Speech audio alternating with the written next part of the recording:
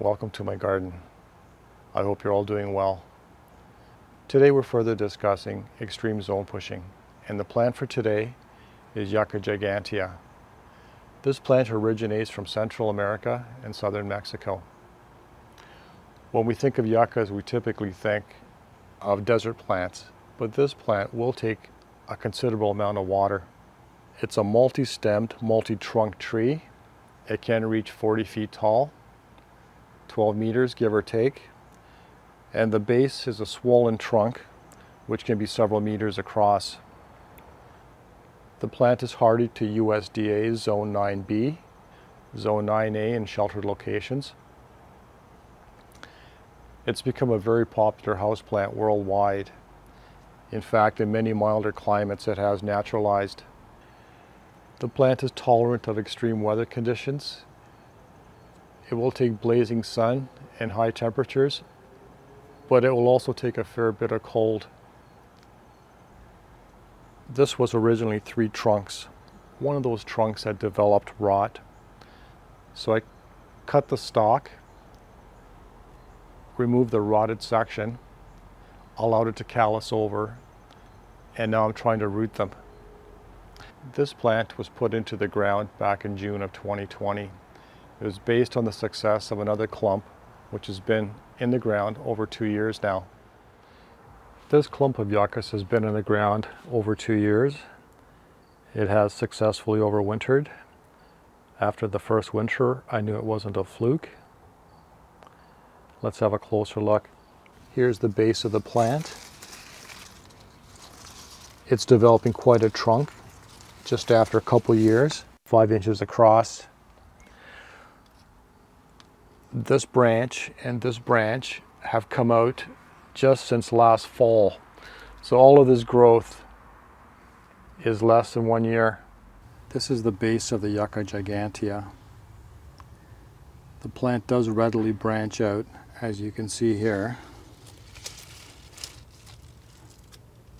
It will branch out from the trunk at any point, and it develops into quite a thick clump. You can prune it to maintain its size, and you can also remove the sharp points. It can be quite deadly. Originally, this was the plant that was in the ground. This stem got too tall, so I cut it off and I planted it beside the mother plant, and now it's about 7 feet tall. This is another yucca I grow. It's called Yucca dismentiana, or blue boy yucca. It is rated hardy to zone 7, about minus 17 Celsius. This plant was originally 3 stalks. The remaining stalk is just over 2 meters tall. I cut off the other 2 stalks, and as you can see, it's putting out new growth. This is shot back in June. 2 weeks after I cut the stalk, it put out new growth from the base. And currently, August 4th, it is now just about 8 inches tall, or about 20 centimeters. These plants are extremely fast growing and can be controlled by pruning or restricting the amount of water. As I mentioned, all my plants are in raised beds, which allows for quick drainage, and during the spring, they warm up quicker. Winter protection for my tropicals and subtropicals consists of putting up a cold frame. The cold frame is a twin wall polycarbonate. It allows the plants to warm up with the winter sun. In our climate, zone 5B Canada, we don't have to worry about them overheating.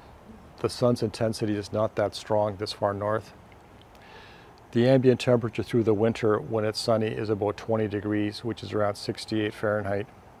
In warmer climates, you will have to ventilate or only put up the cold frame during the coldest parts of the winter.